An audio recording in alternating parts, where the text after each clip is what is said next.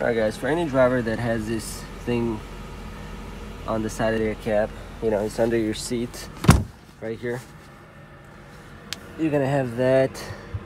So basically you have a heater that works even when your truck is turned off. So basically what you do is, this is usually turned off. Okay, hold on a second. Okay, so you basically press on, then you press the menu 3 times. 1, 2, 3. You see the heat, you press on one more time, then you press set, and you see your heater is turned on.